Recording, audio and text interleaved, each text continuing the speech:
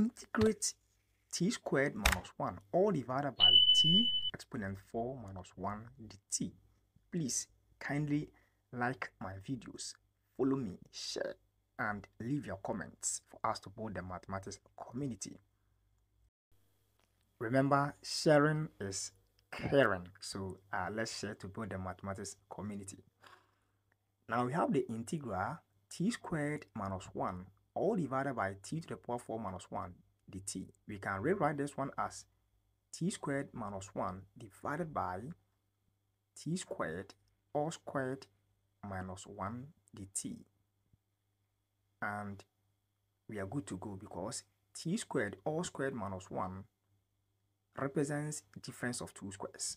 So we have the integral t squared minus 1 all divided by t squared minus 1 times t squared plus 1 dt. And this is very simple. T squared minus 1 cancels t squared minus 1, and we have the integral 1 divided by t squared plus 1 dt.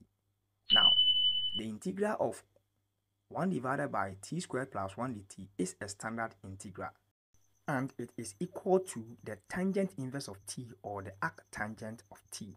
Please check the description for the video on how to integrate this standard integral, or you can check the comment section for the link to the video. Now, we have tangent inverse of t plus c or the arctangent of t plus c as our final answer. Please kindly like, share, comment, and follow me for us to build the mathematics community.